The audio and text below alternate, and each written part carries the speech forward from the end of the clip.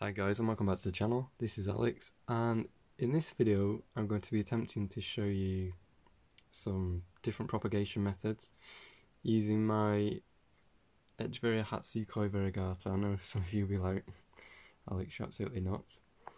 But as you can see, it's getting quite large and I'm kind of running out of space for it in this little grow tent of mine that I've got here. And so I thought it would be a good idea if I just tried to keep that central rosette that you can see, and then I remove the outside leaves for propagation, and then I'll be doing a stem chop as well. So we'll be doing all the possible propagation methods, I think,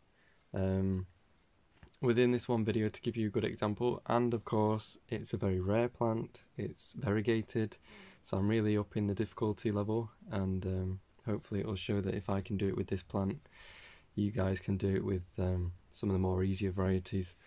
So first things first, I will probably remove the outer leaves, or I may do the part of the stem chop first, and then I'll go from there. So let's see how we get on.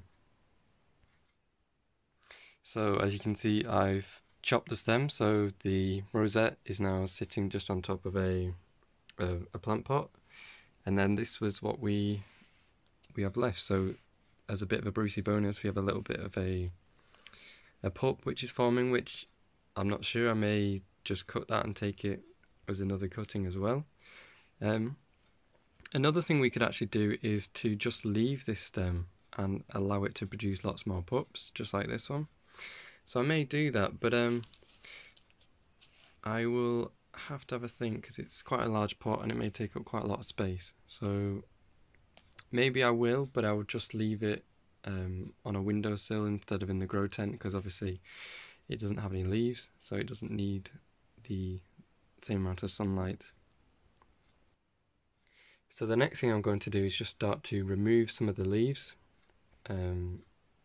just so I can get that compactness in the centre, and then we'll end up propagating those leaves hopefully, and then we'll also propagate this as well and allow it to produce new roots before we then pot it up again. So my process for that will just be, as you can see here, sitting it on a pot like this and just waiting until I see roots form on the stem. That way I know that it's fully calloused and that I won't have any more problems.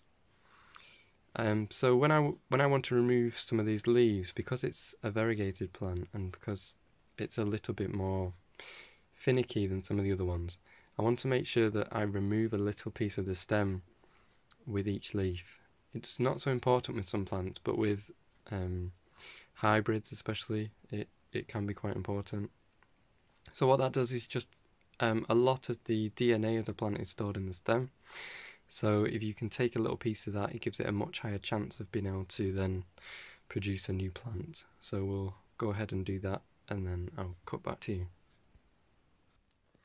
Okay, so I've very carefully removed 1, 2, 3, 4, 5, 6, and then kinda 7, but this one's starting to dry up, so it may not have time to produce roots before it does.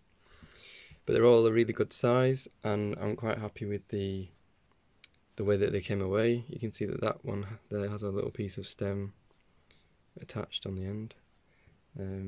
I didn't manage to get a piece of stem on all of them, so it would just be a waiting game. So there we go. So this is what the plant looks like now. I was tempted to remove this leaf and this leaf as well, but I just don't think I've space to propagate them, so I think I'm just going to leave those for now. They will be quite useful in that the plant will draw upon them to allow it to callus over fully and produce roots. So I think they'll end up kind of getting taken away anyway. So in terms of this pot, like I said, I could just leave this and allow it to produce pups along the stem. But I just don't think I'm going to, because of the size of the pot. So I think what I'm going to do is take this little pup out, hope that it has some roots, and then pot that one off once it's calloused again, and then I will cut back to you. Okay, so just for the purposes of this video, I think I will propagate this, just so I can then include all the propagation heights in one video. So, as you can see, I've tipped it out with that large pot.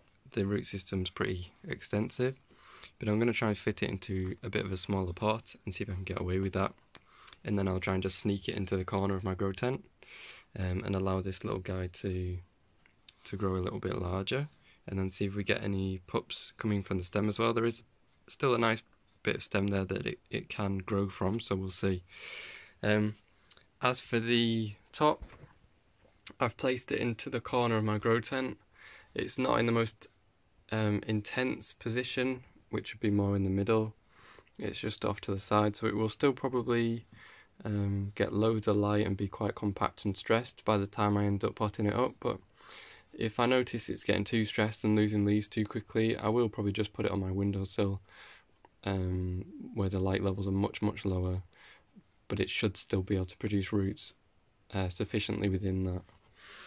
As for the leaves, I've just arranged them all into this little pot, as you can see, and I'll most likely just sit this on the side somewhere, or maybe my other grow tent out of kind of really bright light, and then just wait until I start to see the ends of calloused and wait for some roots to form, and then we'll pot these up. So I think what I'll end up doing is do half of them in soil and half of them in water, and then we'll get a really comprehensive look at how they perform in both.